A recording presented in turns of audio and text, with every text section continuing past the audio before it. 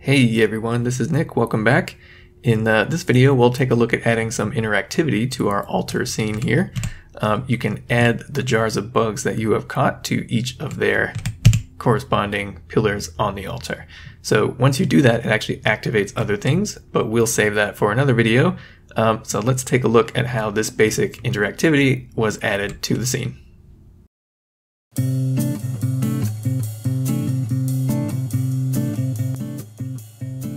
First up was to draw a tiny jar that would appear on the altar, and I only needed one because I could just use the same sprite for the separate scenes that would appear on the altar, one of them containing the butterflies and one of them containing the fireflies.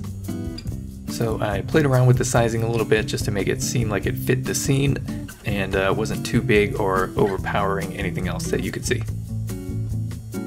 Next up was creating the individual scenes, one for the butterflies and one for the fireflies. Inside the tiny jar sprites, I'm adding some animated sprites to give the effect that the butterflies are actually moving and the fireflies are moving too, and I think it works pretty well.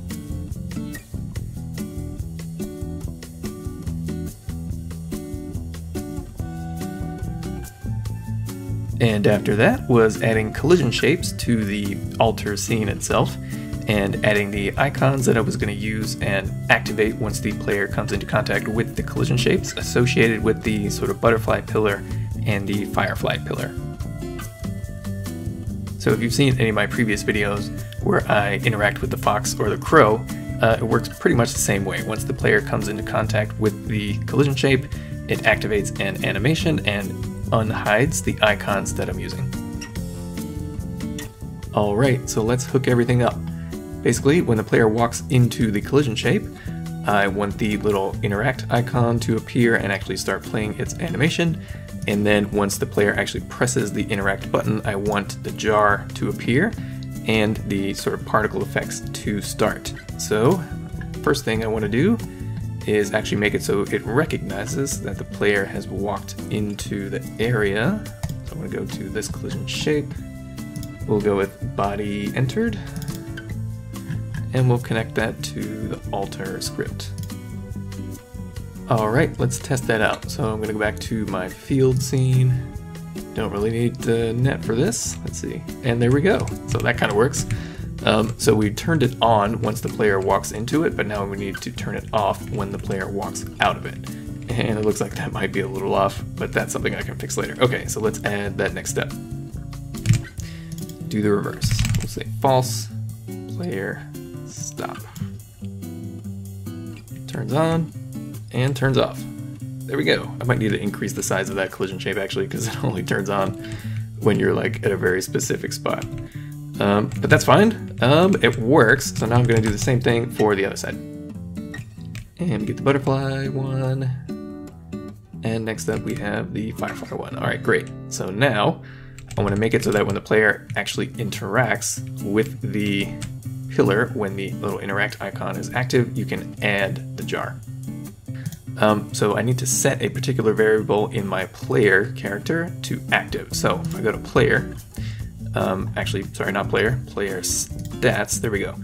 I need to set interact to true because basically I've set it up so that when the player presses the interact key, nothing will happen unless that is set to true, and that only gets set to true when the player is actually in contact with something that they can interact with. So in the same place that I'm showing the little interaction icon, I need to set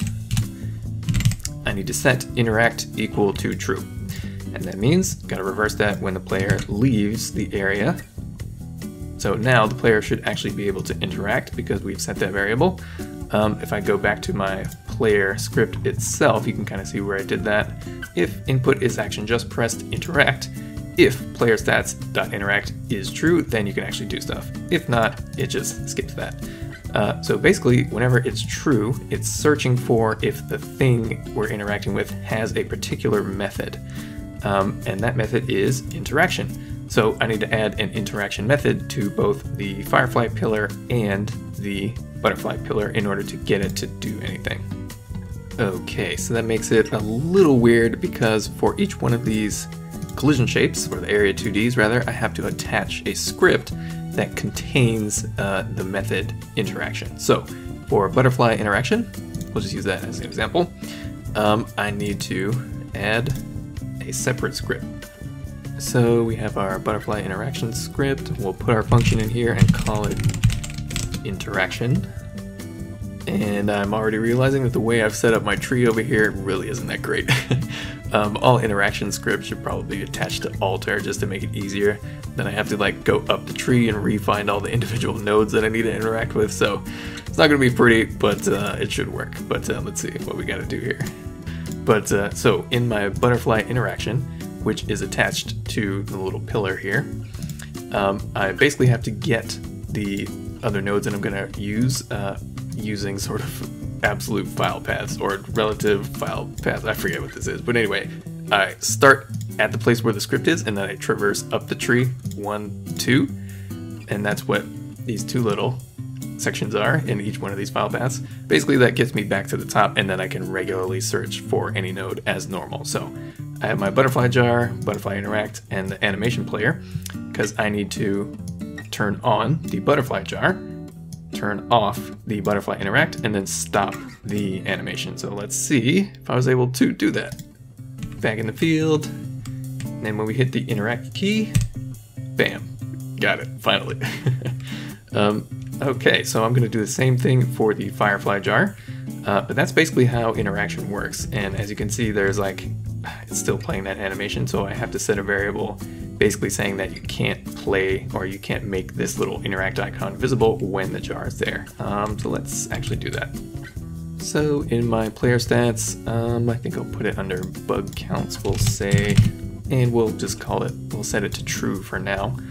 Okay, so here's what I did. So if butterfly interaction in player stats is true, then we can actually add the little butterfly jar.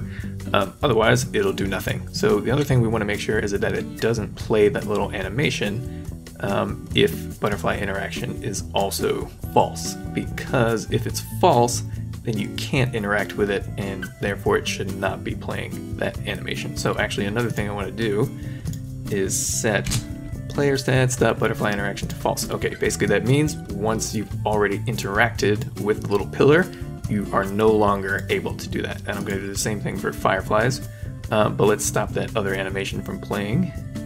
So we'll say if don't do nothing. Okay, so if butterfly interaction is true, then you can turn on the animation, show the little interact thing, and set the interact status to true. If not, just pass.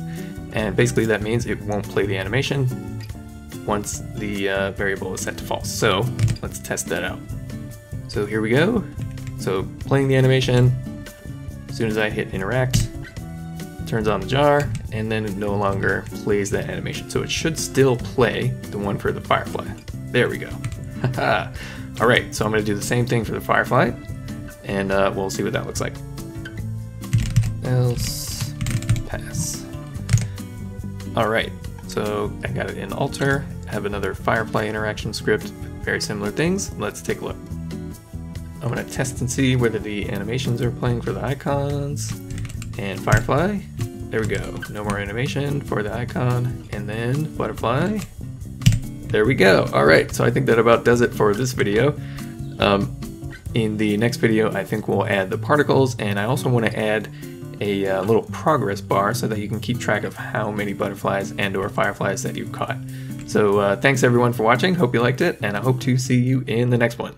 Thanks.